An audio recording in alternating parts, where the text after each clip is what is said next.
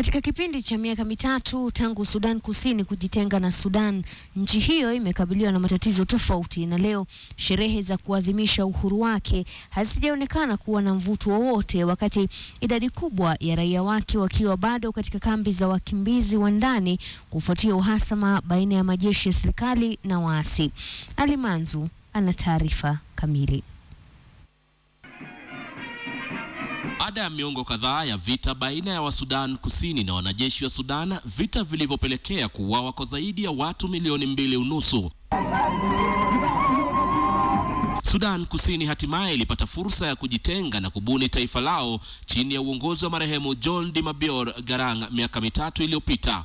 Na hii leo wa Sudan Kusini walisherekea miaka mitatu ya uhuru mjini Juba, sherehe ambazo zilienda sambamba na zile zilifanyika katika balozi zao kwenye mataifa mbalimbali kote ulimwenguni.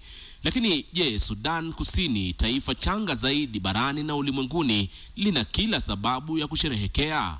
Let's welcome the leaders. Baadhi ya matatizo yaliyolizonga taifa hilo ni ukabila, hasa katika ngazi za juu kwenye serikali ya Salva Kiir, ufisadi, matatizo ambayo upinzani nchini humo wanashinikiza mabadiliko. We need to sit down and talk so that we can see how can we come back on the track and move our people forward. Nobody said that we wanted to remove the government.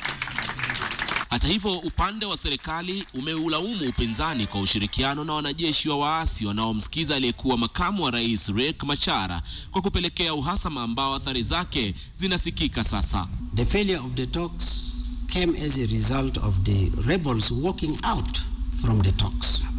And the reason of them walking out was because of 2-3 things.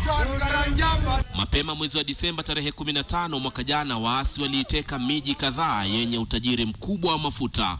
Kulingana na upinzani, wanamlaumu Rais Salva Kiir kwa kukataa kusikizana nao.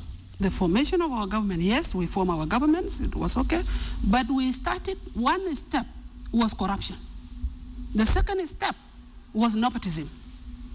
The third step, not delivering the services to the people of South Sudan. As a new nation, this is just the first test.